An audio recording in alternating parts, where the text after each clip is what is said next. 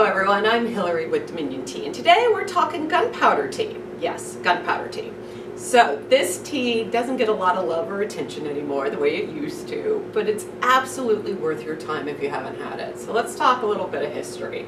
So gunpowder tea, what is it? This comes out of the Tang Dynasty, so we're talking 600 to 900 CE, all right? So several hundred years ago. It is a hand-balled green tea.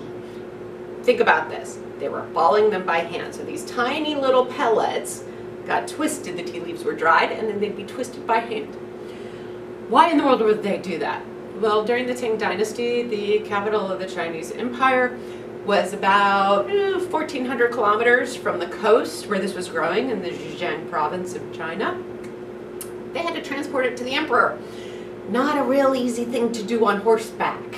So convenience, right? Ball them up. They're kind of unique, interesting looking, and they can transport well, and you can get them over to the emperor.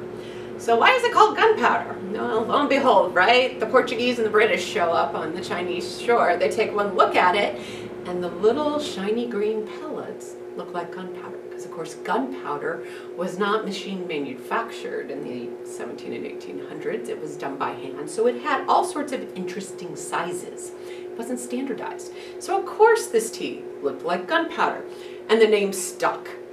So what is gunpowder tea? So it is a green tea. It is baked. So it has a very dry grass hay finish to it. You're going to notice it brews a darker orange than most of the green teas coming out of China because of the baking process on it. There are several grades of gunpowder. There's even what's called a tribute grade. Still made by hand, so keep in mind gunpowder is not made by hand anymore, right? So the balls are done with a machine now, and the grade really boils down to the complexity of the flavor of the tea, or if it is still done by hand. So this tribute tea is done by hand.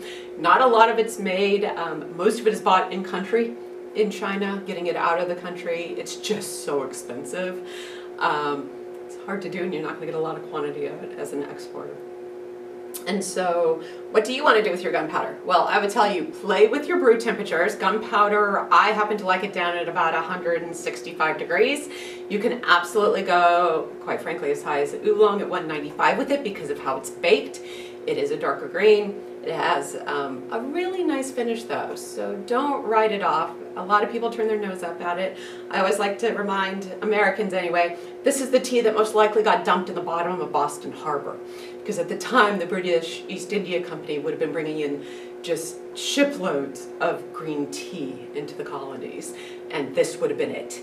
And so if you want a little bit of a history lesson and a little view into the past, pick up some gunpowder and enjoy it, and just don't turn your nose up at the name or the fact that it's been around for a while and just happens to be a plain green tea.